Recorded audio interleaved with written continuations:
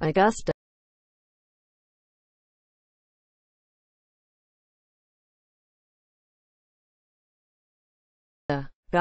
Tom Watson won the par-3 contest, and Jack Nicklaus' grandson, GT, made a hole-in-one on the final hole Wednesday. You'd be hard-pressed to pick one feat being better than the other on the eve of the 82nd Masters. Editors picks how Matt Parziale went from fighting fires to playing alongside Tiger at Augusta. Everyone around Matt Parziale knew he had big potential, especially his father, Vic. This week, the golfer's dreams will become a reality as son and father take the course at the Masters. Forewarned, silly shouts not funny to Masters. Augusta National officials will keep a close eye and ear on fan behavior during the Masters, with silly shouts possibly leading to spectators being ejected.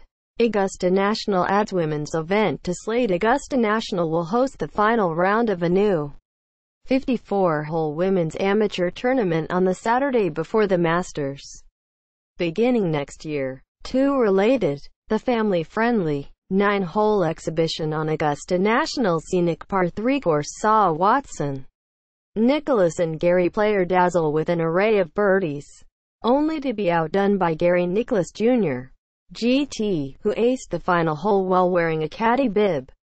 Having carried his grandfather's bag for the competition, the younger Nicklaus, 15, had never made an ace before, and he did so to large cheers from the gallery and tears from his grandfather, the 6-time winner of the Masters. "That's no one for me," said Nicklaus, 78, who has tried to have all of his 22 grandchildren participate in the par-3 event over the years.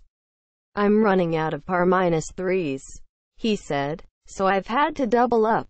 Single quote. That's why GT's sister, Nina, also participated as a caddy. Watson, 68, who won the Masters in 1977 and 1981, also won the par-3 contest in 1982.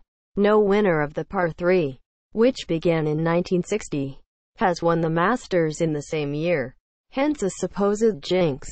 "After I birdied the first 4 holes, I thought it would be really neat to win the par-3," said Watson, who played the last of his 43 Masters in 2016. "I won it a long time ago and of course I didn't win the tournament. I'm not playing the tournament this year, so I said let's go for it."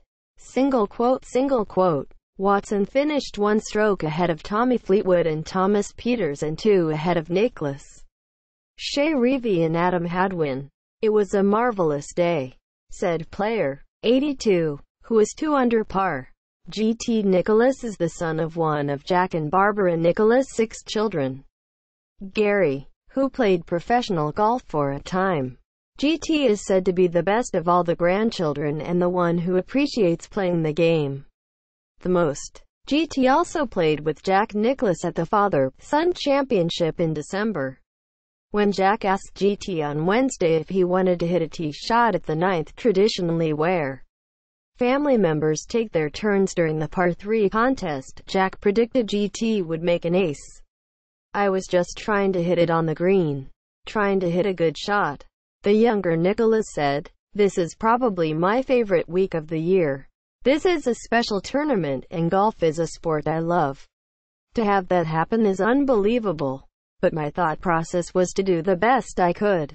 Single quote. When GT Nicklaus hit the shot to the 135-yard hole, he seemed to know it was good immediately, twirling his club and then watching as it hit the green, trickled back toward the hole and ever so slowly dropped into the cup.